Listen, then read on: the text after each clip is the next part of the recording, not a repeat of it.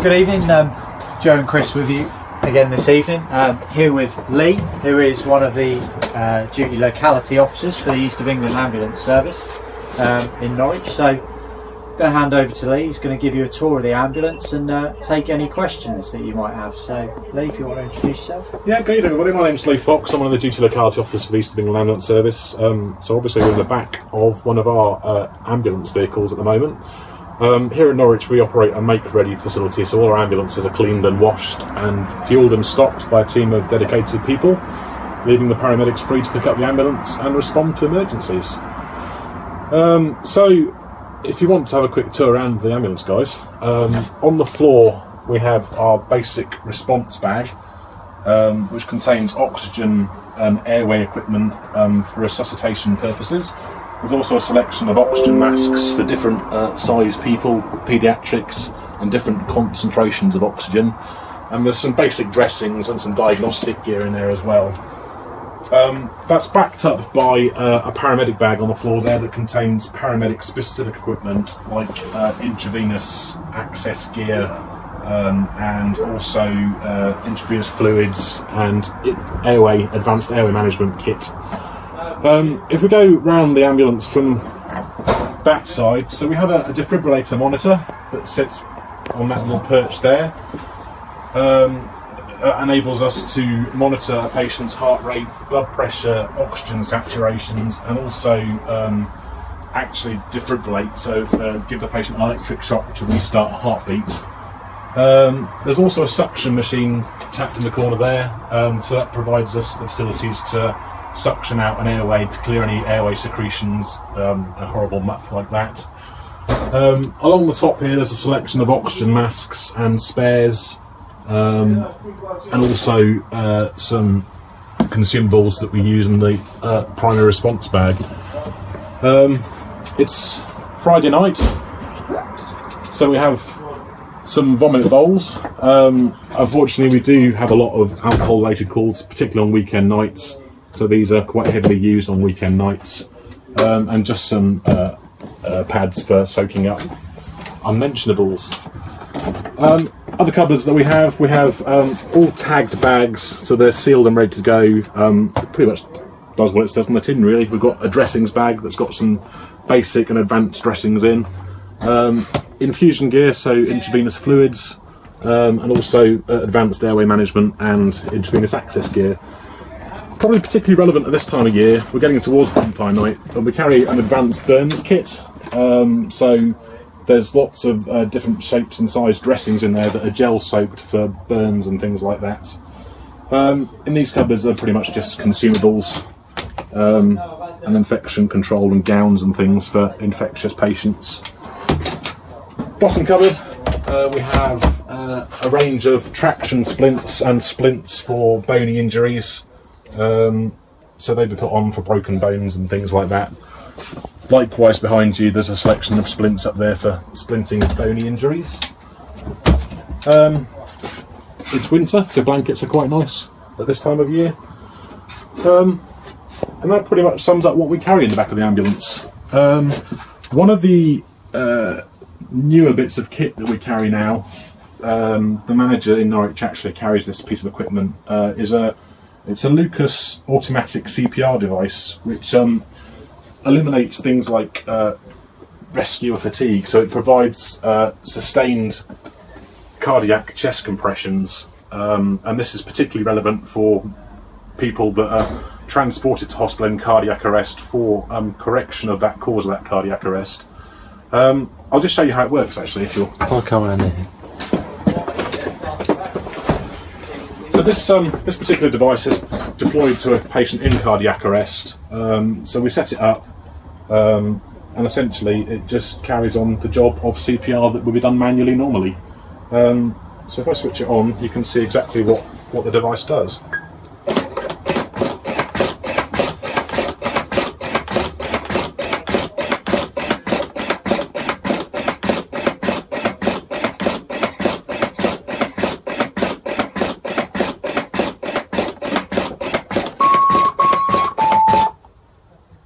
Just pauses for some ventilations via a face mask.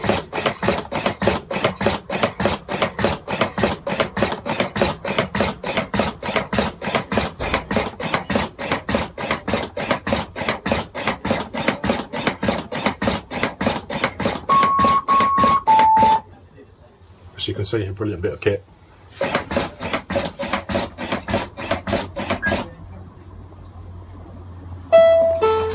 And that pretty much sums up the back of one of our vehicles. I'll just see if any of the users have got any questions. If you've got any questions, then please just ask on the feed. Tap a question in and I'll relay it.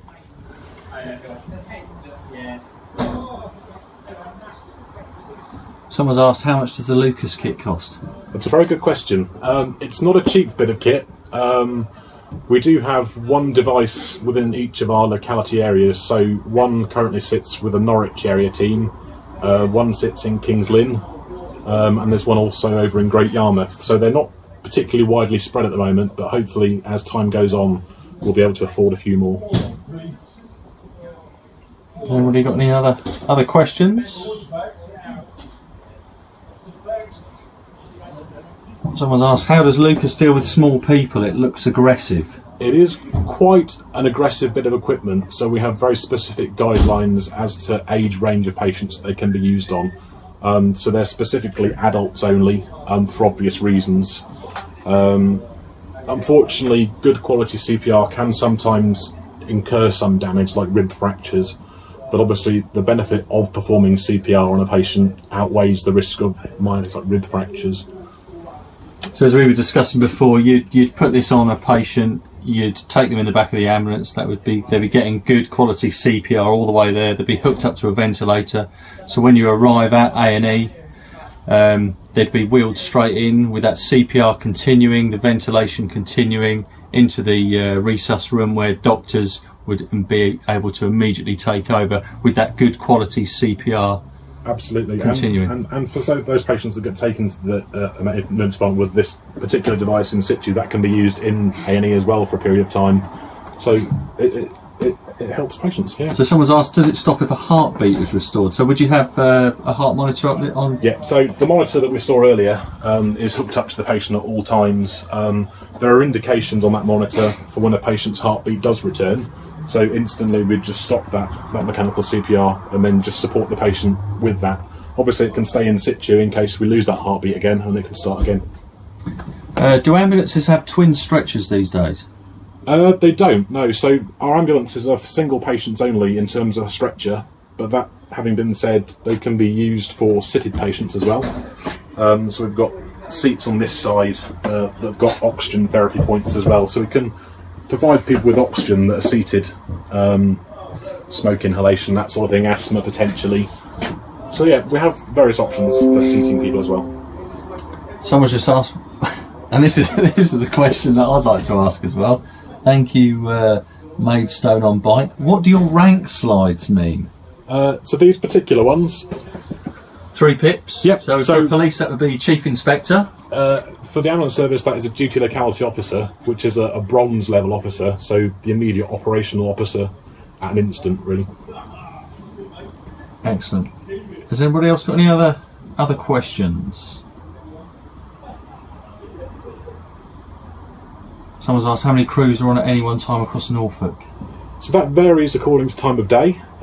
We have a peak of day of around about 20 to 30 ambulances at any time during the day, and that reduces to a peak of about 15 overnight and into the early hours into the morning. Lovely. Somebody has just asked, can you show us 041? Oscar 41. Oscar 41, is that a... That is the Land Rover that's parked outside. Oh, is it? Is that a specific vehicle then, is it? the duty locality officer's vehicle for Norwich. Right, yeah. So that's the vehicle that you'd be driving tonight, yeah. Would it? So you'd be deployed to incidences, or incidents? Yeah. How are comms done between the medic driver? Have you got a hatch, have you? There is a hatch, yeah, which can close for patient confidentiality reasons, yep. Or it can be open. It can be quite difficult to hear between you sometimes, but there are facilities for obviously radio comms and things as well. Lovely. Should we just quickly go and have a very quick look at your car? Because obviously I'm in trouble. Thanks, Joe. Don't fall out. Someone's just asked if they wanted to see the Land Rover. Oh, all right. Yeah.